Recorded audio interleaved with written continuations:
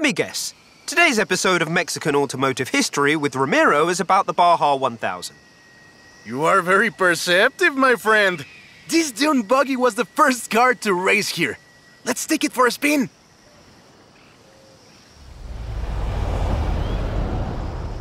The Baja 1000 is probably the most prestigious race held in Mexico. Do you know how it all started? I assume the Myers Manx has something to do with it. Correct again. The Baja 1000 started as a very elaborate marketing campaign for the car you're driving. But let me start from the beginning. On the 22nd of March, 1962, Dave Eakins and Billy Robertson did the first real Baja run.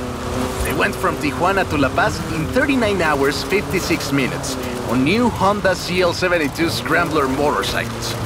So they probably were a bit sore afterwards. They got a lot of media coverage though. A year later, Myers started to work on a prototype buggy he called Old Red in his garage in Newport Beach. It was based on the VW Beetle, and it paved the way for what we know as buggies. Cars that are built for off-roading using the Beetle as a donor chassis.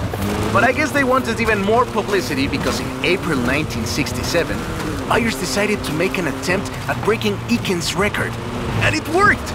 Myers did it in 34 hours and 45 minutes, beating Eakins for more than 5 hours. The rivalry was known as Buggy beats Bike in Baja.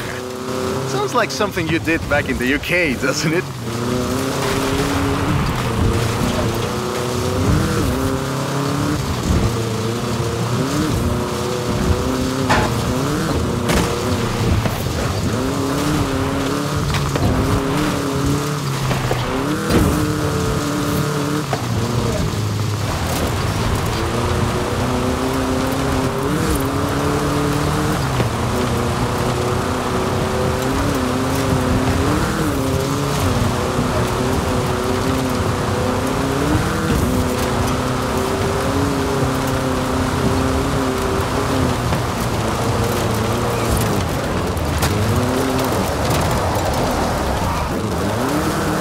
Myers Manx became an overnight sensation as a result, and suddenly they were friendly races all across the Baja.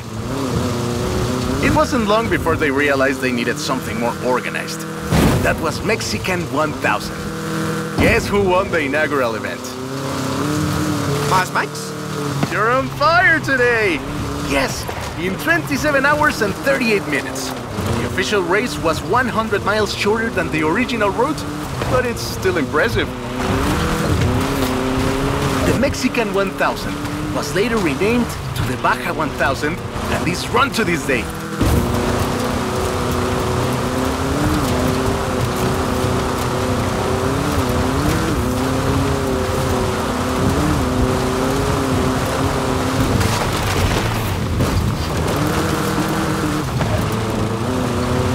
In 200 yards, turn left.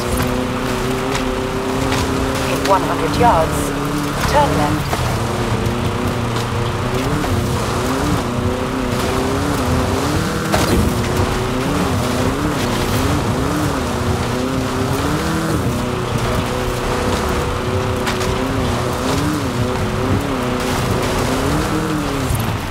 In 100 yards, turn left.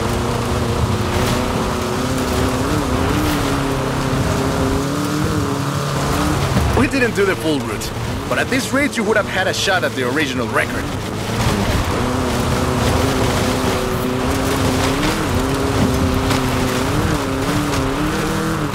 In 200 yards, turn left. Turn left.